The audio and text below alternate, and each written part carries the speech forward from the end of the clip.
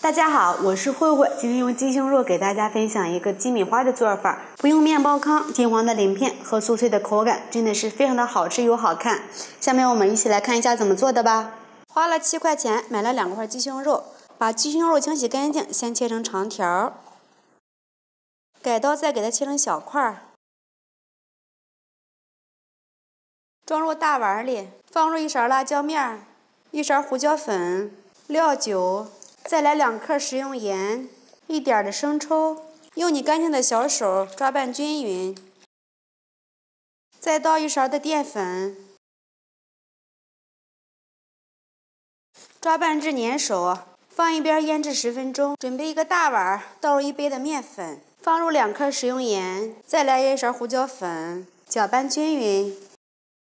把腌好的鸡米花放入大盆里，沾裹上1层面粉。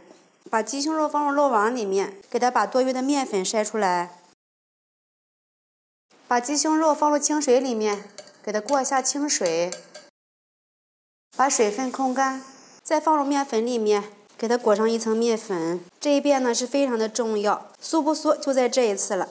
都裹匀之后，再给它筛一下干面粉，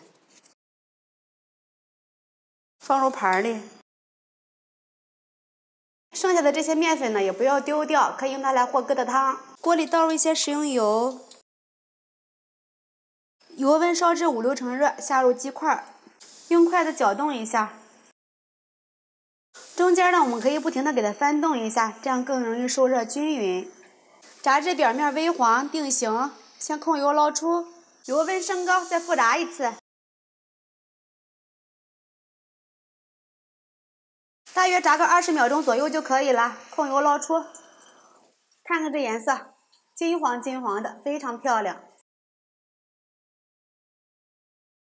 我们的鸡米花就做好了，表面有鱼鳞一样的形状，特别的酥脆好吃。7块钱的鸡胸肉做了这么大的一盘，比买的实惠多了。配上我们的番茄沙司，真的是太美味了，吃起来口感外酥里嫩。喜欢的朋友们就赶紧做给家人吃吧。喜欢慧慧的视频，记得点击关注转发，拜拜。